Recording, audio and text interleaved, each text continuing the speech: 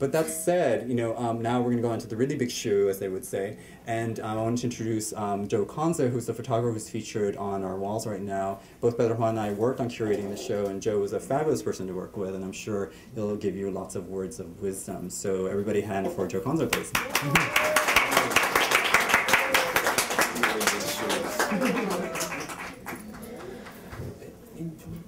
Peace and blessings, everybody. I want to thank you for coming out today.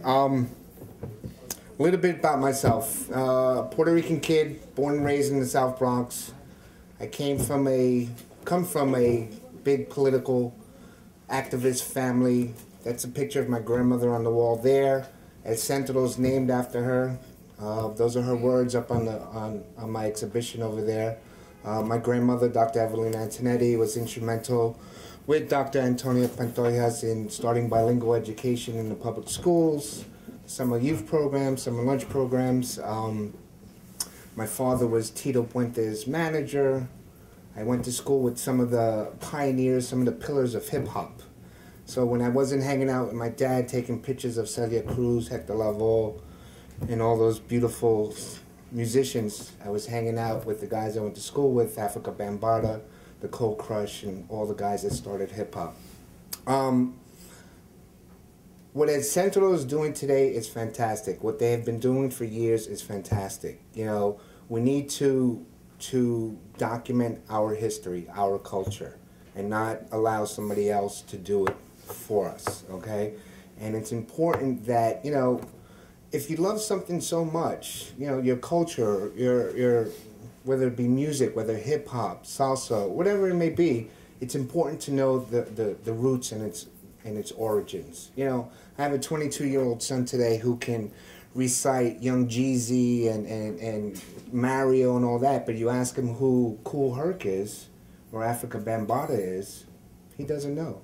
And these are the founding fathers of this global billion-dollar industry that we call hip-hop. If you love something so much, know where it comes from. How many people know that Tito Puente played on the first hip-hop record, Rapper's Delight? That's history. That's our culture. And my hat goes off to you guys, and I know you guys are from different colleges and different groups, but coming together and forging a force to continue this documentation of your culture, your history, whether you're Dominican, Puerto Rican, Irish, whatever. It's important to claim or keep our own. I was fortunate enough to El Centro had, for many years, they had been trying to get me to do an exhibition here and trying to get my archives here, and it finally came to fruition a few months ago, and I hope all of you's got a chance to see some of my pictures of the Bronx when the Bronx was burning, so to speak, of the humble beginnings of hip-hop.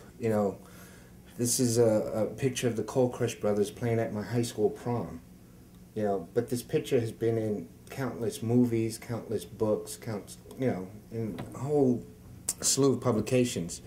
And so we finally came together and we did the exhibition. And I'm honored to do something here with El Centro because, like I said, El Centro's my grandmother's, El Centro's named after my grandmother here.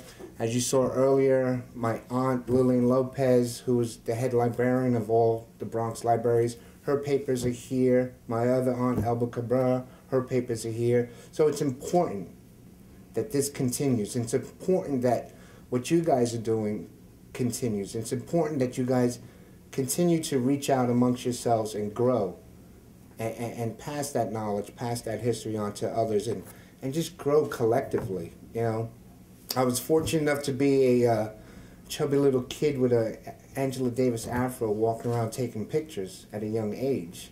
And never in my wildest dreams that 30 years later I would have put out a book called Born in the Bronx. And that book has brought me to Korea, Japan, Amsterdam, London, going to Germany in September. I mean, it's just been a blessing. It really has. That's about it. Know your history. Document your history, document your culture. Be proud of who you are, whoever, whatever you are, and do it, and go forward, and God bless.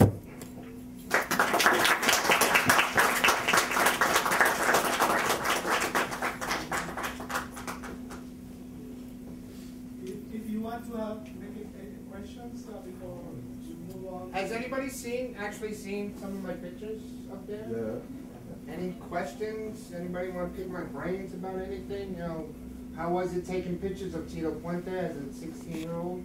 Tito Puente was one of the nicest men you'll ever meet. Never walked around with bodyguards like you see Mark Anthony today and all these Jennifer Lopez with 20,000 bodyguards. Tito Puente was approachable. And like I said, you know, I just found this out recently that Tito Puente played on the Sugar Hill Gang's Rapper's Delight album. How cool is that? How cool is that? You know, the king of salsa playing on one of the first hip-hop records ever recorded. It's amazing, you know. Questions? Maybe before you move to the, you're going to go upstairs, but before you want to look at the exhibits and take the opportunity to ask questions with Joe, this is a great chance to speak to the artist and to get the real story behind the photo. So let's do so. And you know, use this place. When I was growing up, I didn't have a center to go to find out about who Lolita Lebron was, who Pedro Aviso Campos was. You know, I got that through my grandmother and, you know, my family. But use this place. This place is so rich with history and knowledge.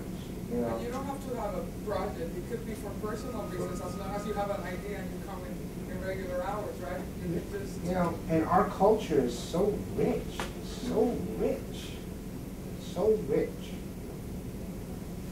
So, but God bless you guys and keep doing what you're doing. Stay in school.